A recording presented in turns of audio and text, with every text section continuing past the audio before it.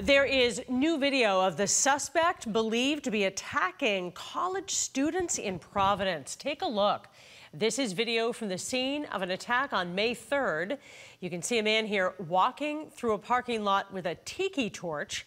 Officials say the man has a New England accent, wore multiple outfits on the night of the attack, and walks in what they describe as a pigeon-toed manner.